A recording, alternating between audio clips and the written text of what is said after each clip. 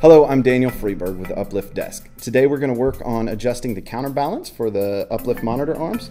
UPLIFT single and dual both have the same counterbalance mechanism right here, so this should work for both.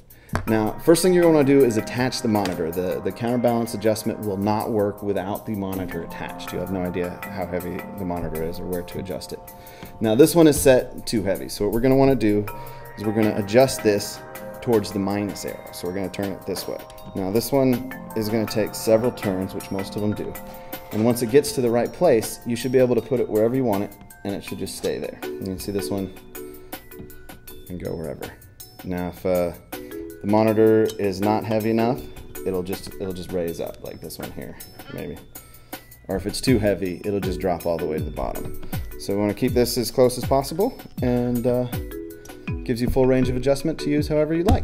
If you have any other questions or concerns, give us a call.